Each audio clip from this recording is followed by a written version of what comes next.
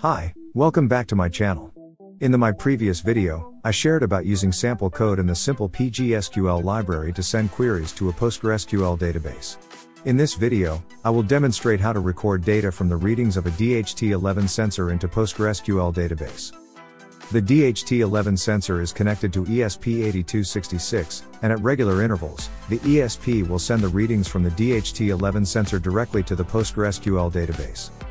The data to be recorded includes temperature and humidity, and this will be achieved by sending an insert query command using the simple PostgreSQL library.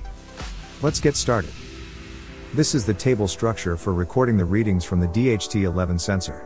It consists of 3 columns: time, which defaults to the recording time, now, temp for temperature, and humidity for humidity data.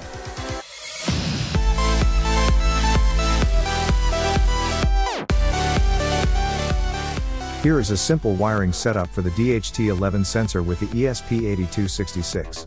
It only requires 3 jumper cables for VCC, ground, and the signal pin from the DHT-11 sensor.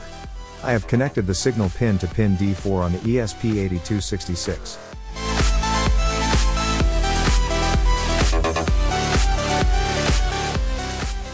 Here is the code in the Arduino IDE. These are the required libraries used in this project. Next, this is the configuration for reading the DHT-11 sensor. This is the configuration for the Wi-Fi connection, as well as the PostgreSQL database configuration, including the username, password, and database name. In this code, every 60 seconds, the ESP will read the values from the DHT-11 sensor and then send an insert query to add the temperature and humidity to the DHT_data table.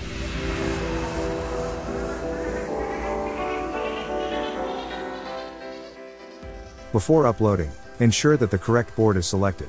In this case, since I am using the ESP8266 generic module, make sure it's chosen in the board selection menu. Additionally, ensure that the correct port is selected before proceeding with the upload. I'm also sharing this code. Please download it from the link provided in the video description.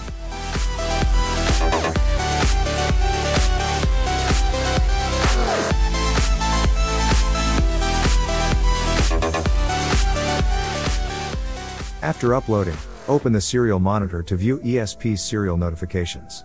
Wait for a moment until the ESP connects to the configured Wi-Fi network. You will then see the starting query message, indicating that the ESP has successfully connected to the database and is ready to execute queries. Wait until the specified interval time, and the ESP will read the values from the DHT-11 sensor, then send an insert query for temperature and humidity. Let's see that the ESP has executed the query. Now, let's check the database table to see if the data has been successfully recorded.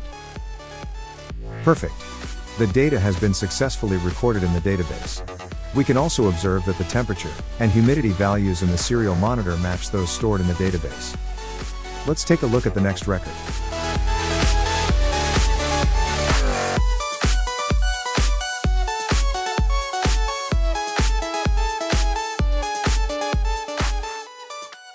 Thank you for watching. Don't forget to like this video, and subscribe to the channel so you won't miss the next one. See you in the next video.